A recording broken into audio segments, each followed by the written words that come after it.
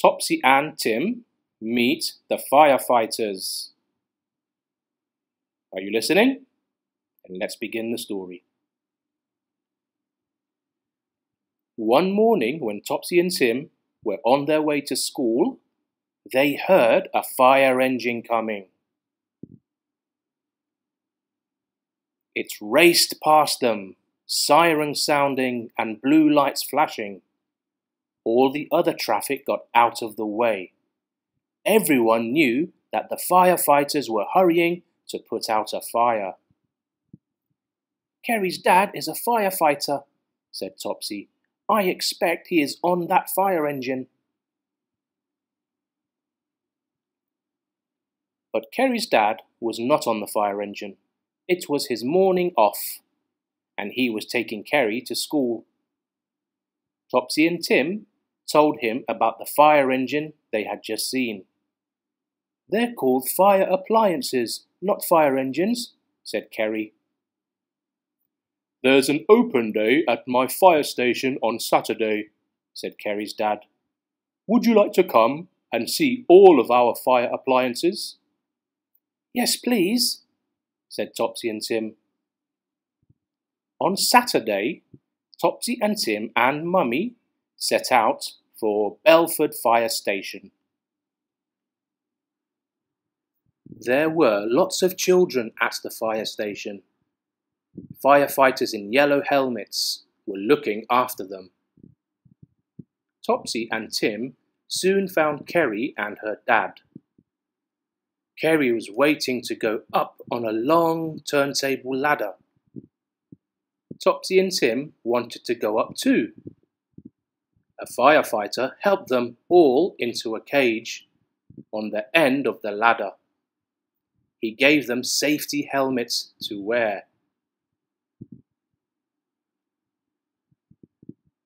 A firefighter at the back of the appliance pulled a lever, and the ladder started to go up. It grew longer and longer and went higher and higher until the people on the ground looked as small as toys. "We hose water down on the buildings from up here," said the firefighter. "And you rescue people from high windows and roofs," said Kerry.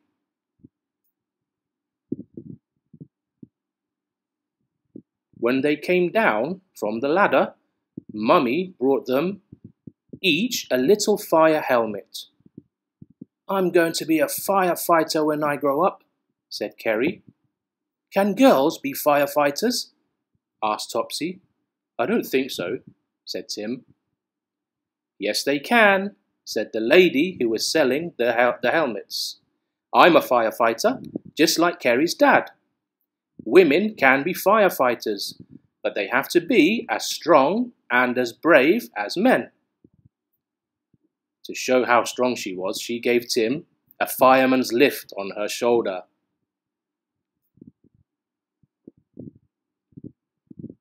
Kerry's dad took them to see how the fire station worked. "When there is a fire and someone phones 999, he said, "we get the message on a printer. A loudspeaker tells us where to go and which appliances to take with us.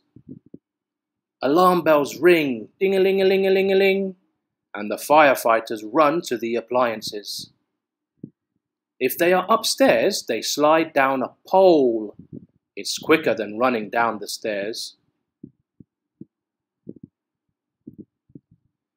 Kerry's dad lifted the children into the cab of a big fire appliance. They pretended to drive to a fire. Near the big fire appliance was a much smaller one. "Is that a baby fire engine?" asked Tim. "It's a van full of rescue equipment," said Kerry's dad. "We take it to accidents and rescue people from crashed cars and trucks." Kerry's dad showed them the tall tower where the firefighters practiced with their ladders and their hoses. When we have finished, we hang the hose in the tower to dry, he told them. Next to the tower was a room that had been on fire. It made their noses tickle. We make smoky fires in there, said Kerry's dad. Then we practice putting them out and rescuing people. We have to wear masks and carry tanks of air on our backs, or we would choke.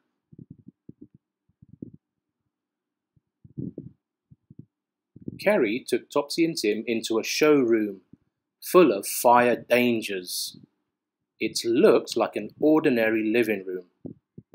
See if you can spot where fires could start, said Kerry. Tim spotted an iron that had been left face down. Uh-oh, that could start a fire, Tim said. Topsy spotted a box of matches on the floor. A naughty little child could start a fire with those, she said. And that fire should be behind a fire guard, said Mummy. Mummy spotted more fire dangers near the kitchen. Are smoke detectors any use? She asked Kerry's dad. I think I ought to get some. Kerry's dad showed them a smoke detector and made it work. It made a loud bleep, bleep, bleep, bleep, bleep noise. If there was a fire in your home one night, the smoke detectors would wake you up, he said. We've got smoke detectors at home, Kerry told Topsy. It was time to go home. But before they went, Kerry's dad gave them one last treat. It was a ride round the fire station yard on a children's fire appliance. The clever firefighters had made it specially for their open day. And it went nee-naw, nee-naw, nee-naw, just like a real fire engine. The end.